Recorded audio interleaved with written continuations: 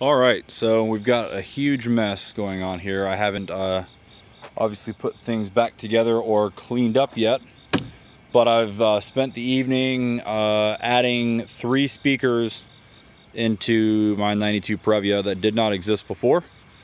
I had previously, on my last audio update, had installed this Amazon touchscreen unit. It's not an Android, and it doesn't play any discs, but it does do Bluetooth, and it does do the radio, of course, and it even has like a rear camera input and some other stuff like that. It works great.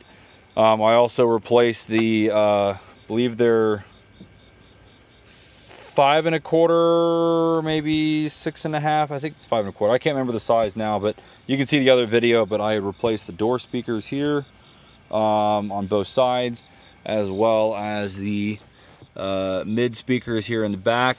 This Previa only came with 4 speakers. The 92s, for the most part, did not have the option for dash speakers. They eliminated the dash speakers and replaced those with the door speakers later on. So what I have done is I have added 4-inch, but I think they're actually like 4 1/4. Let's just see. Those were the biggest pain in the butt. Here's the box. PLG 54. These were, I think, $15 or $18 a piece on Amazon. And I swear they're a little, oh, there it is. 5-inch high performance woofer. Now this is meant to be a mid-bass woofer, as you can see from the picture and from the way it looks. There are no tweeters on this at all. There's just the woofer itself, and I wish that I had kept one out for a second, because as you can kind of see from the picture, it's actually got a ridiculously big magnet on the back, and that was the biggest pain, trying to get these things to fit, especially since this was 1 inch oversized. What I ended up having to do is, you can kind of see it here if you look down in there, and I doubt you can see it with this video. Yeah, right there, just below this area here, there's a plastic trim that basically just goes on the edge of that fuse box that just kind of hides some cables. The only way I could get these 2 speakers to fit in here was to actually basically shave down, or what I did just to avoid cutting wires was to break off the plastic from about this corner to about over here in this area.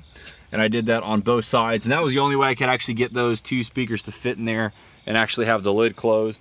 Now I did have to pick up, I guess I didn't have to, but I did pick up out of a junkyard a earlier model fuse box cover that had the 2 speaker grills in it. That way it could actually vent into the cabin correctly. I've got an older subwoofer, or I'm sorry, older amplifier here. I'm probably going to replace this with something a little bit more modern. I think this MTX amplifier probably only puts out like 200 or 300 watts. So we're not going to blow any doors off or anything like that, but so far there's definitely a difference. We can follow the wires. The install was pretty straightforward as far as any stereo install goes. We've got our power wire here coming off the battery, and I've got it basically going around the air box, kind of against the body, and then just kind of, and I'll end up zip tying it again. We haven't quite cleaned things up yet, but it's going back underneath the air intake, and then, whoa, hello, I just dropped the phone. Welcome back. And I just ran it right through this little rubber boot here, so I didn't have to cut any holes in the firewall or anything there. And then you can see again, the carpet's all out. It's a mess right now, but there's plenty of room for the carpet to go over and cover the wires, which again, that'll get cleaned up as well.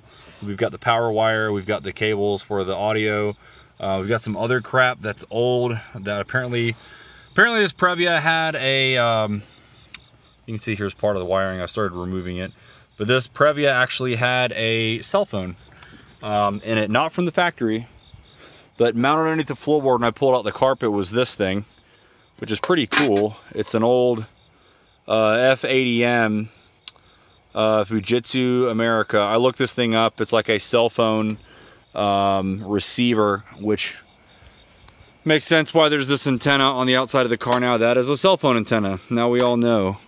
You can see the coax cable coming off of it on the back here, and that was going up underneath. But anywho, we'll clean up those cables and get them situated where they're laying flat and tucked up underneath the dashboard correctly.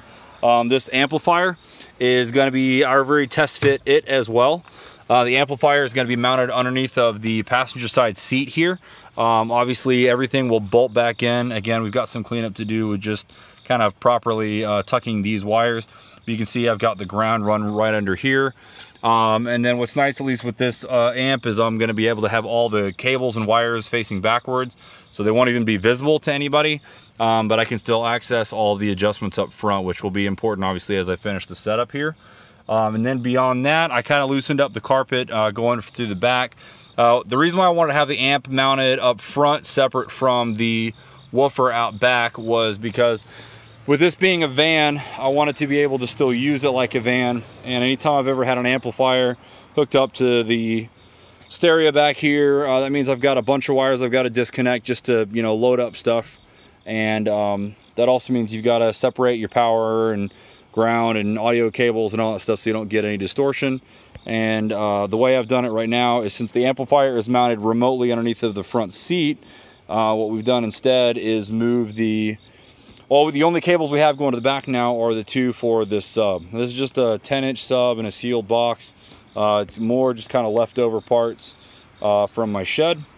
But you can see I did not modify the carpet or anything else. There's actually, I guess I did modify the carpet.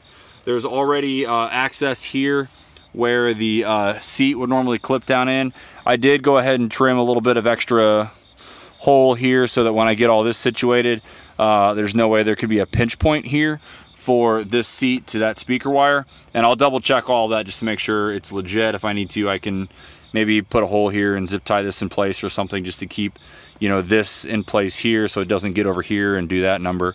But yeah, this will be facing right back behind here. I'm just gonna have it set right up here behind the seat, so it just takes up very little space.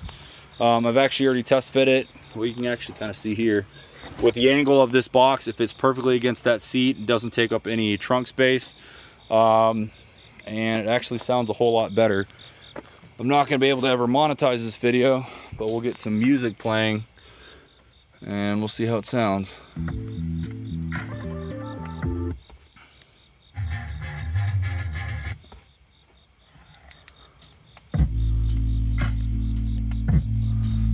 You can see there's the 5-inch woofers, and I haven't tuned this out yet. This is basic, you know, reset EQ settings, and I haven't really adjusted this too much.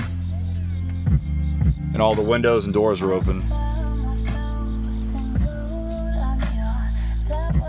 And I'm sure you can't pick up what's going on with the audio, but it is much more full sounding. And these little things put out some air.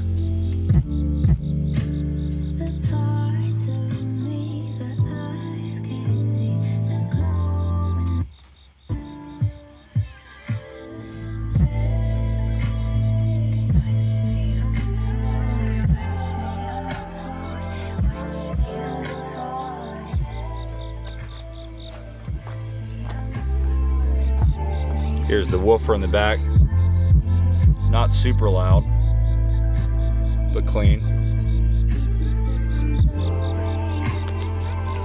the mids and highs that were added. Those are the kickers that were added there. The kickers sound good, but they're very high pitched, and with them being smaller, they don't have a lot of bass coming out of them, and they're not amplified except for the head unit. You can see there's 10 again. So basically all we did today was we added a 10-inch woofer and two 4-inch woofers up front. So hopefully it's got a nice balanced sound stage where it's got up front, it has some bass representation and some mids and highs in the doors. And then also for the back, there's a little bit of an extra deeper punch from the actual 10-inch woofer, and then the same setup with the side speaker. So hopefully now there's going to be a nice even spread of audio, especially with the I'm thinking with the van closed up and the windows up and everything like that, it's probably going to have a pretty good sound. Again, we're not going to win any kind of trophies or sound competitions with this, but I am pretty happy with it. Now I just need to get all the trim put back in, tidy up, you know, all the wires, make sure this thing is secured, make sure all that is cleaned up down there, and then just put all the crap away, get rid of my trash and everything else. So yeah, this was a pain. Actually, the stereo install was easy. As far as the amplifier and the wiring, that was traditional. It was actually probably easier than some of the other cars that I've done. Biggest pain was fitting those 5-inch woofers. I think if you had like a 4-inch, I couldn't find a 4-inch bass driver. The 5-inch was the best thing I could find, or closest thing I could find. But I think if you went with some high quality 4-inch speakers, especially if it was just a 2-way and not a 3-way, if you still put some power to it with the amplifier, you might still be happy with the sound. But I wanted to have no tweeters up in the dash because I already had so much coming out of the doors here. And I've never had bass coming out of my dashboard, and I was a little worried that there was going to be a rattling, and so far I haven't had any of that, even, you know, with the way they're kind of crammed in there, because it's definitely wedged up against the tubes that run into the dashboard for the vents. It's definitely right up against that. But yeah, it's been a good week for the Previa. I finally redid the wheel bearings out back, and you know, I'm going to be finishing up the stereo here in a few minutes. So yeah, thanks for watching.